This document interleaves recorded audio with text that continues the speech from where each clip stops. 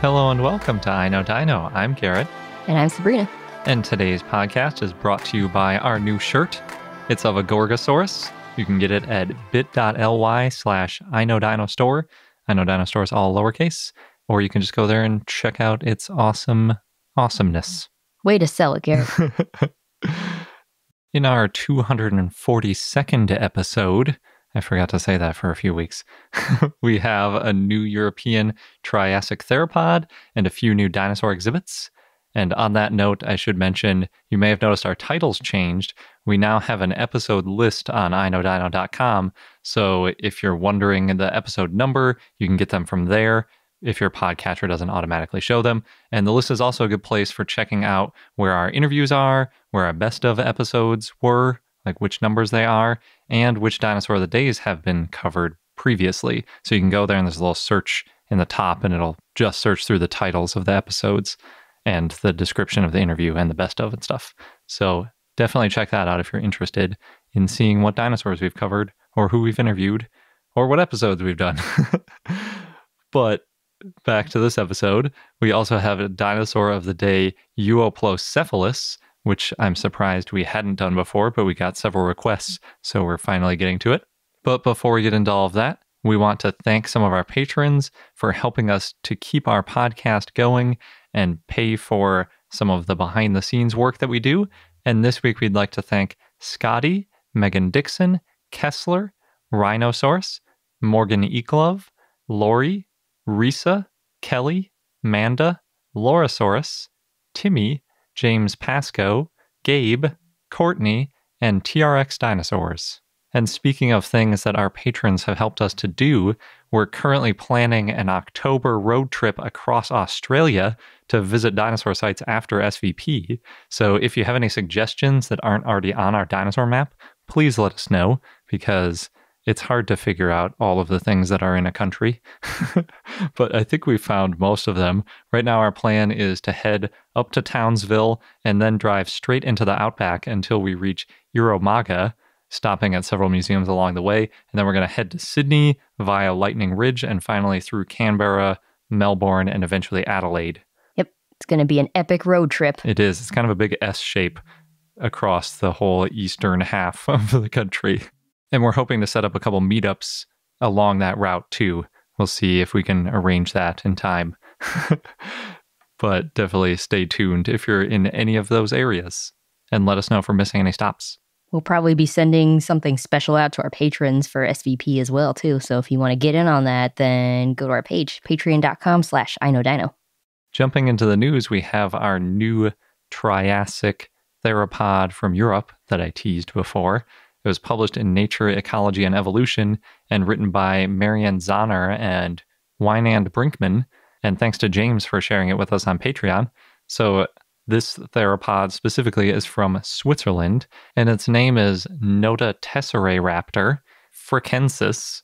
And Nota tesseraraptor comes from nota, which means feature, and tesserae, which is Latin for mosaic tiles. I think it's kind of like a tessellation, maybe the same root there. Plus raptor for predator, and they used mosaic tiles in the name because it has a mosaic of Dilophosauride and Coelophysoid characteristics. I'm not really a big fan of the raptor usage though, because it keeps coming up on all these non-dromaeosaur dinosaurs, and I think it's just really confusing. I think that was a thread on the dinosaur mailing list too. Oh, it was? Yeah. Yeah, I mean, I think one of the only restrictions that the ICZN has on names is that they shouldn't be confusing.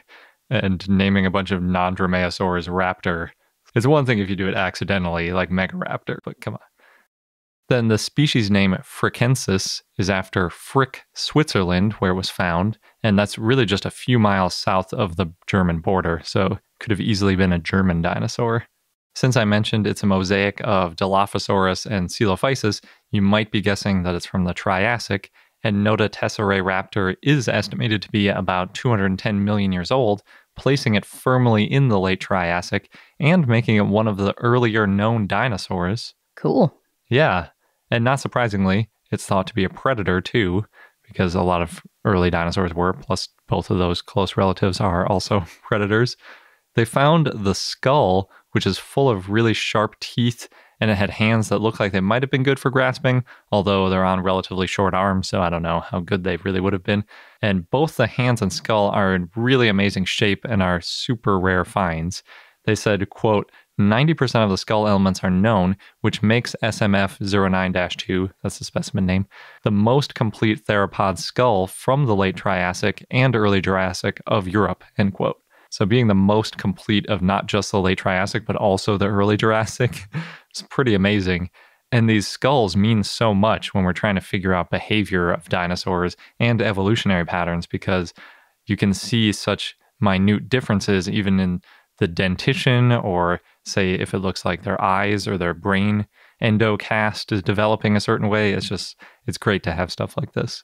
In addition to some really great hands and skull, they found most of the torso, and by that I mean all of the ribs, the hips, and the vertebrae in between. They also found both fully articulated arms and a couple of vertebrae from the base of the neck and the base of the tail. So it's a pretty good find. A lot of times Triassic finds are pretty incomplete, especially things that are from Europe, but this one's in pretty great shape. Unfortunately, they didn't find any leg or foot bones, which can also be really helpful, especially in these early dinosaurs, but I'm happy with the skull. You can tell a lot from the skull. You can. And Sabrina, you'll be happy about this. They also found gut contents. Oh, nice. Yeah. Specifically, what they found was the upper jaw of a Clevosaurus, and I had to look that up. So a quick Arictodromeus burrow tangent. Clevosaurus is from a group of reptiles which is extremely similar to the modern reptiles Tuatara that live in New Zealand and can live to over 100 years old. Wow. To me, they look a lot like iguanas or a lot of these other modern reptiles, but it's pretty amazing that they live so long. Yeah. And also, the Clevosaurus bone that's in its stomach was only a few millimeters long, so they think that this ancient Clevosaurus was smaller than the modern Tuatara group. It's pretty cool, though. And that probably means that this dinosaur was very quick, because being able to catch a little lizard is not an easy task. Nope. Especially considering how short its arms are, it probably had to catch it with its mouth and no other help. I can't imagine running and trying to grab a lizard off the ground with my mouth. Face dive. Yeah, not an easy task. The authors think that Nodoteceroraptor was still growing, so the sizing estimates that I can give aren't really too relevant, because usually we compare adults, but they estimate that this juvenile was around 3 meters or 10 feet long. At first glance, it looks a lot like a Coelophysis, especially since it doesn't have a large notch in the front of its mouth like Dilophosaurus, and it also doesn't have any head crests like Dilophosaurus, which are the two dinosaurs which we think it's most similar to. And since 3 meters would have been about the max size of a Coelophysis, and Dilophosaurus was around 7 meters long, maybe Nodoteceroraptor would have been in between. Just kind of random speculation I'm making. But if they're all around at the same time, a lot of times different sizes is kind of how dinosaurs got their niche partitioning so they could all coexist. In their phylogenetics, it came out as a more basal neotheropod than Dilophosaurus, and it also came out as a slightly closer relative to Dilophosaurus than Coelophysis, which was surprising to me because I thought it looked more like Coelophysis. But since a phylogenetic analysis includes so much more than just the shape of the head and whether or not it has head crests, this includes things like the length of different arm bones and shapes of fingers and things like that. All of those details must add up to make it a lot more like Dilophosaurus than Coelophysis. That's why we use phylogenetic analyses with powerful computers that can compare 200 things at once and not just look at a skull the way I would.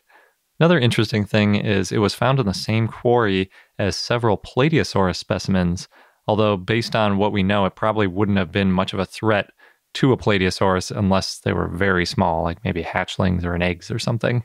That's any dinosaur, though. That's a hatchling or an egg. Lots of threats. Very true. And I had to look it up because when I saw that there was a specimen named SMF, I don't think I've ever seen that one before. And since it's SMF09-2, doesn't seem like they have a whole ton of specimens in their collection. But SMF stands for Sauriermuseum Frick, or Frick Dinosaur Museum in English. And it looks pretty cool, and I didn't have it on the map, so it's on there now. It's our 176th museum that we added to the map. And they mentioned Nodoteceroraptor on their webpage, but there isn't any information about if they will display it or anything about it. Just like, hey, we found Nototesseraptor. And that's kind of it in a very simple post. So hopefully eventually it's on display there. I guess they have a bunch of stuff about Plateosaurus, which is from that area. So it would make sense if they put this guy in the mix. Up next, we have an update from the dinosaur color presentation that we covered in SVP 2017. And this was published in the Journal of the Royal Society Interface by Frane Beborovich and others. And it was presented by Beborovich, I hope I'm saying that right, back in 2017. And at the time, he said that he had spent over a week in a basement with dead birds. Oh, yeah, I remember that. That was the most memorable part of the presentation, I think, especially the way he said it. Mm-hmm. It's like, spent a week in a basement with dead birds. Sounds a little depressing. It does, and creepy. So as a quick recap, they studied non-iridescent structural colors, or how I'm going to pronounce it, NISC, and just assume that you can pronounce it rather than reading out the letters, because I'm going to say it a lot.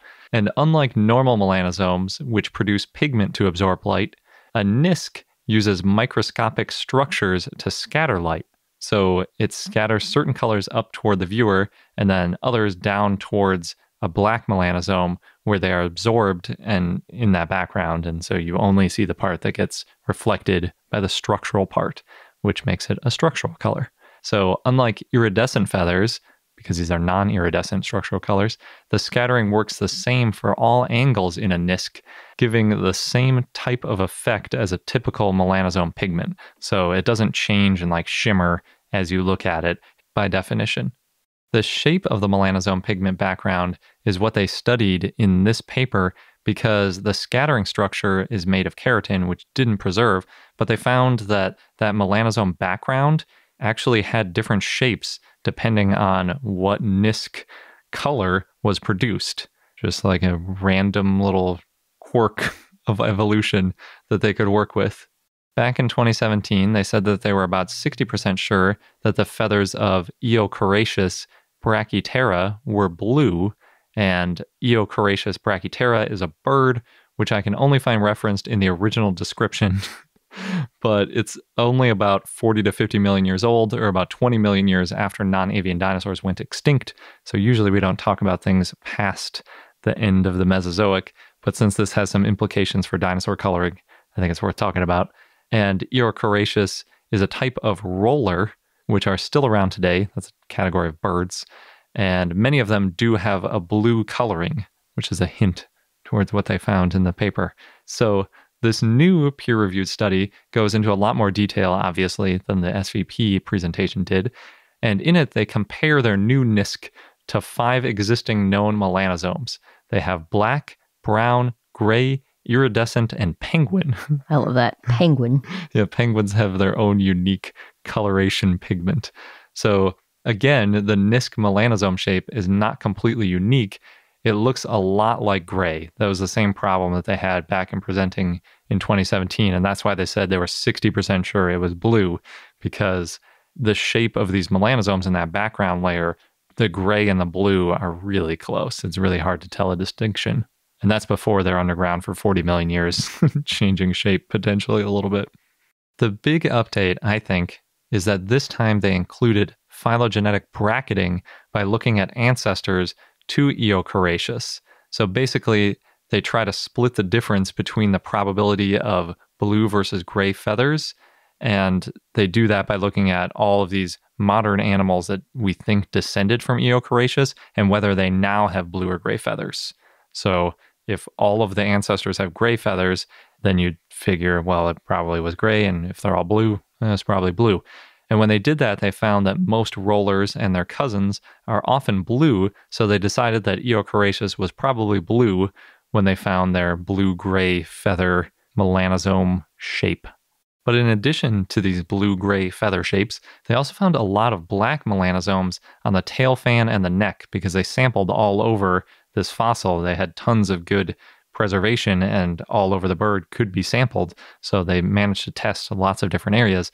And they ended up with a complete picture of what they think the dinosaur looked like when it was colored, sort of like Confuciornis or one of these other early birds that we've talked about before and coloring them through these microscopic melanosome analyses. So in their creation, they ended up with a mostly blue bird, but the areas around its neck and its tail fan are black. So it looks pretty neat. I think it's a pretty clever idea that you could use these melanosomes that are the background layer when the keratin doesn't preserve, that is the part that's actually producing the color, in order to figure out what color they were. But it is really unfortunate that we can't tell the difference between gray and blue, because there's a big difference between a gray bird / dinosaur and a blue bird / dinosaur. So hopefully in the future we'll come up with something new to find more interesting colors in non-avian dinosaurs, since we can't use phylogenetic bracketing the same way on older non-avian dinosaurs that we can on Euoplocephalus and more recent extinct birds. I'm still holding out for like a pink fluffy T-Rex. Oh, that'd be fun. Although it's seeming less and less likely all the time. Unless it ate something like shrimp, like how flamingos turn pink. Yeah. Oh, maybe we get a Spinosaurus that's pink. Ooh, that'd be fun. One of the more aquatic dinosaurs. No idea how you'd tell. That's for the scientists to figure out. This is just our wish list. Yeah. Next, there was a pretty cool article about paleontologist Amy Atwater, who's the woman who runs the Instagram account at Mary Anning's Revenge. And she tells Mary's story and shows specimens that she works with, Amy, every day. And Amy said that the goal of the page is to inspire girls and women to pursue their dreams. So it's a pretty cool page. In exhibit news, there's a company called Handbuilt that created a really cool augmented reality Psittacosaurus exhibit. So in it, you see a Psittacosaurus skeleton appear in an exhibit in a museum. I'm not sure which museum this was. Pretty sure it's in Australia, though, because the company is Australian. The skeleton walks around for a bit, hides under a rock, and then when it comes out of the rock, it's a fleshed out Psittacosaurus with skin and quills and everything. And it kind of hangs out and runs around in its area and makes noises. It's pretty cute. In New York, the Center for Science, Teaching, and Learning in Rockville Center has a new dinosaur exhibit. And they've got more than a dozen dinosaurs. Some of them are animatronic. You can see Camarasaurus, Stegosaurus, an Ankylosaur, Maiasaur, Struthiomimus, and 2 T-Rex. They also have live animals, including an alligator.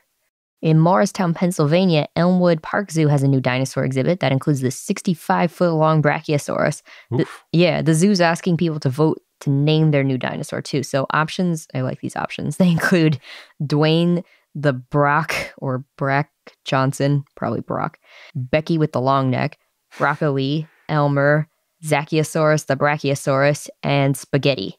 I'm not sure when they'll decide on the name. Those are some pretty fun names. Yeah.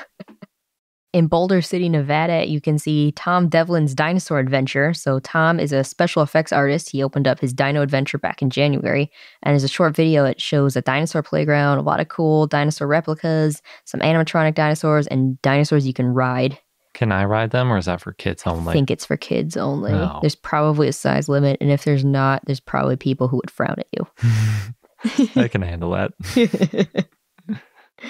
In Auburn, Washington, about 24 people dressed up in inflatable T-Rex costumes and ran around the Emerald Downs track, which is usually used for horse racing. So it's pretty funny. And it's funny to watch with the heads all bobbing up and down, the big T-Rex heads. A lot of people crossed the finish line. Didn't look like there were any photo finishes, though. And last in the news, in 2020, the film Doraemon the Movie, Nobita's New Dinosaur, is coming out. It's the 40th film in the franchise. I'm actually unfamiliar with the franchise, but I looked it up. The first one was Nobita's Dinosaur, which came out in the 1980s.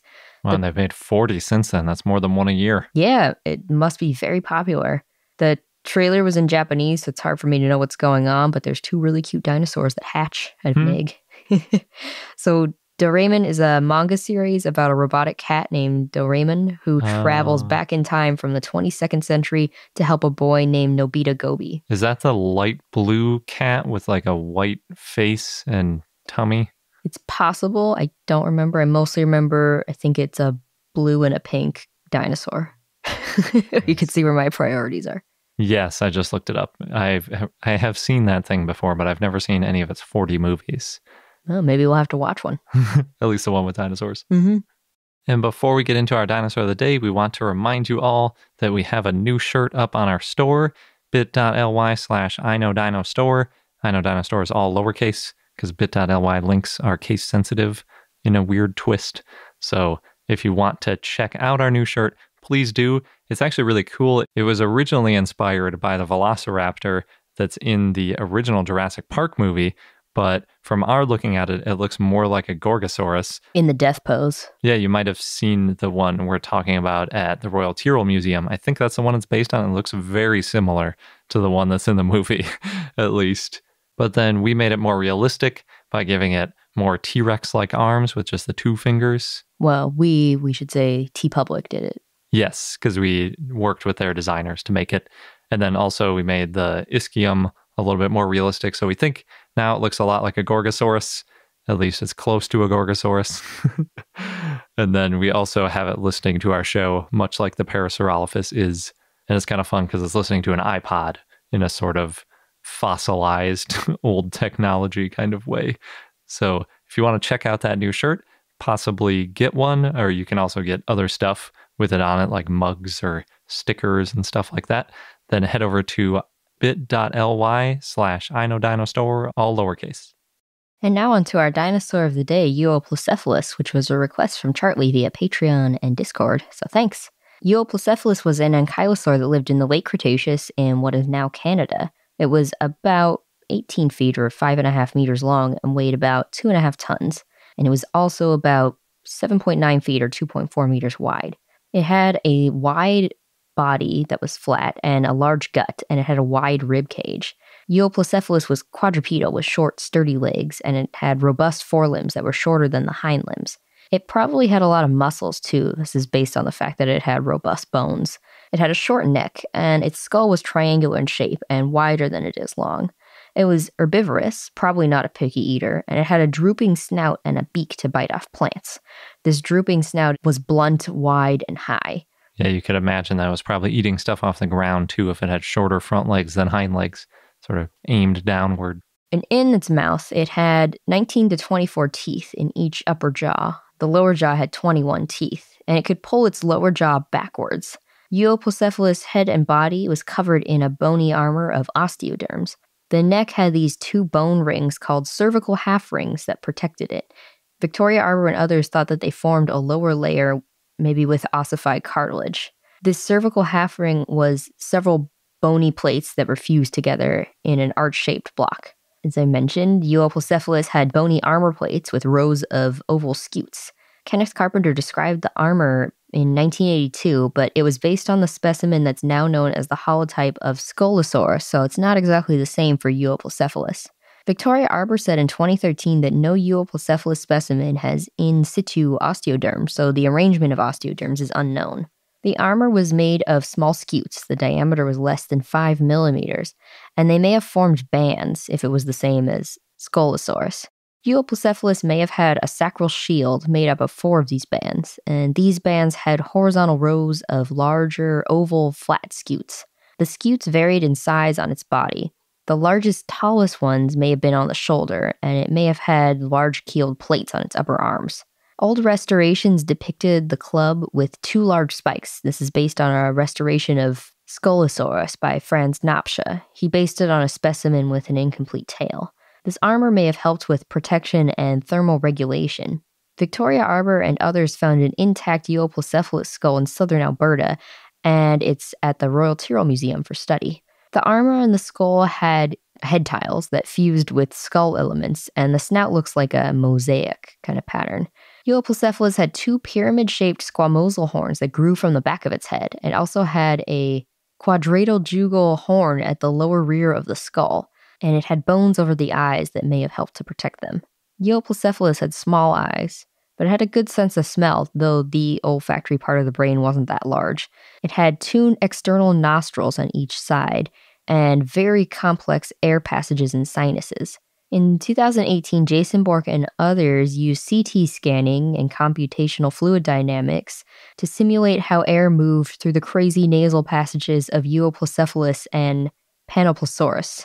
And they found that their noses could warm and cool air that it breathed in, and that helped cool down the brain. I think we covered that when they discovered that too. Yeah, 2018 makes sense. The nasal passages may have moistened the air that it breathes in, and these nasal passages looked kind of like crazy straws. In Euoplocephalus, these nasal passages were almost twice as long as the skull. The team also reconstructed blood vessels based on bony grooves and canals and found a rich blood supply running next to the nasal passage. Porter, who worked on the study, said, quote, hot blood from the body core would travel through these blood vessels and transfer their heat to the incoming air. Simultaneously, evaporation of moisture in the long nasal passages cooled the venous blood destined for the brain, end quote. So Euoplocephalus' large size was good for keeping warm, but not good for cooling off. There's a risk of overheating, especially the brain tissue. The nasal passages were looped and complex, possibly also for vocal resonance or to balance heat and water. Yeah, so the idea is that it would lose less water through breathing by having this sort of mechanism to cool off and warm up air as like a sort of radiator in its head. Pretty cool. Ankylosaurs are cool. Yes. So Euoplocephalus also had a large vascularized chamber at the back of the nasal tract, which may have helped improve its sense of smell. It could probably hear low frequencies. Possibly you could hear the low sounds from the nasal passages. Euoplocephalus had a heavy club-like tail. This tail was like a hammer. It was long. It had a bony club. It probably held the tail just above the ground, and it probably swung the tail low. The base of the tail was flexible, and then the club was rigid. And it may have used this club tail for defense or even for combat between themselves. Euoplocephalus may have been a solitary animal. It may have mated the way cats mate. This is based on Kenneth Carpenter's book in 2000 about dinosaur reproduction. He wrote that a common method, quote, might be for the female to squat on her forelimbs, raising her rear to the air, sort of like a house cat, end quote. There's only one species. It's Euoplocephalus tutus. Lawrence Lamb found the first fossil in August of 1897 in what is now Dinosaur Provincial Park in Alberta, Canada. In 1902, the fossil was named the holotype of Stereocephalus tutus. It had part of the cranium and 5 scutes that were part of a cervical half ring. The genus name Stereocephalus means solid head, and that refers to its armor. That's a pretty good name. Yes, but it turns out that name was already used for the beetle Stereocephalus back in 1884, so the dinosaur was renamed Euoplocephalus in 1910, and that means well-armed head. The name was too good. It had already been used. Yeah. Although not that long. He only missed it by 18 years, it looks like. It was long enough. Yeah. The species name tutus means safely protected in Latin. In 1915, Edwin Hennig reclassified Euoplocephalus as Paleoscincus, but now Paleoscincus is considered to be a nomen dubium because it's only based on indeterminate Ankylosaur teeth. Oh, those teeth names. Don't name things based on teeth. Well, this was a long time ago. I know. In 1964, Oscar Kuhn referred Euoplocephalus to Ankylosaurus. A lot of Ankylosaur fossils were found in North America in the 1900s that were named new genera. That just goes for a lot of fossils in general found in the early 1900s in North America. But anyway, in 1971, Walter Coombs reclassified many of those as Euoplocephalus, and he synonymized Anodontosaurus, Dioplosaurus, and Scolosaurus with Euoplocephalus, which meant that there were now 40 specimens that were Euoplocephalus, and also meant that Euoplocephalus spanned about 10 million years and was the best known ankylosaurid. Might be ripe for splitting if it's over 10 million years. Right. In 1978, Combs also renamed Tarkia as Euoplocephalus giganteus. Coombs and Teresa Marianska said in 1990 that Euoplocephalus has 4 distinguishing traits: premaxilla that doesn't have dermal ossifications, slit-like bony nostrils. The beak is at least as wide as the distance between the rear maxillary, upper cheek, and teeth rows, and there are 3 toes on each foot. Then in 2009, scientists found Dioplosaurus to be a valid taxon because it had triangular claws. In 2010, Victoria Arbour said that Anodontosaurus was also a valid taxon because it had a different skull and cervical ring ornamentation and had pointed triangular knob osteoderms. Paul Penkalski and William Blow said in 2013 that Scolosaurus was a valid taxon. And also in 2013, another study by Penkalski named and described Eukotokia based on fossils originally thought to be Euoplocephalus. And in 2013, Victoria Arbour said that Scolosaurus cutleri, Anodontosaurus lami, Dioplosaurus acutosquamans, and Euoplocephalus tutus were all valid, and that Euoplocephalus lasted about 2 million years instead of 10. Now we're nice and split up. Yep. Victoria Arbor and Phil Curry found in 2013 that Euoplocephalus does not have round osteoderms at the base of the horn at the back of the head. It has sacral ribs that perpendicularly point outwards, and it has keeled osteoderms with a round or oval base, so things that make it a little different. You can see Euoplocephalus at the Hall of Fossils at the Smithsonian National Museum of Natural History in Washington, D.C. Nice. We've seen some really great pictures from patrons on our Discord of the new gallery at the Smithsonian. It looks awesome. Hopefully we can visit soon.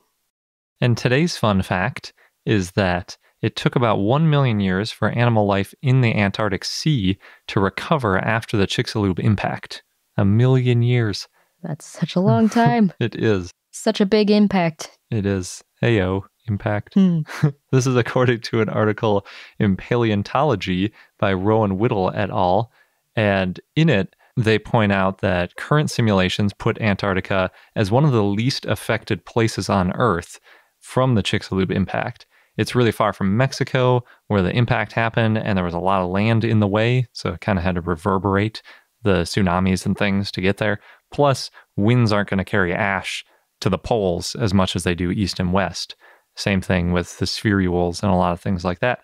But apparently it didn't help all that much, because according to Science Direct, in the Antarctic Sea, 60% of marine species went extinct compared with 75% globally. So yes, it was worse on average to be in other places, but still most of the things died in Antarctica. And I shouldn't even say most of the things, because definitely most of the things died, but most of the species even went extinct. So that's like all of most of the things died. Then for about 300,000 years after the Chicxulub impact, it was pretty much just burrowing clams and snails on the Antarctic seafloor. Oh, wow. Yeah.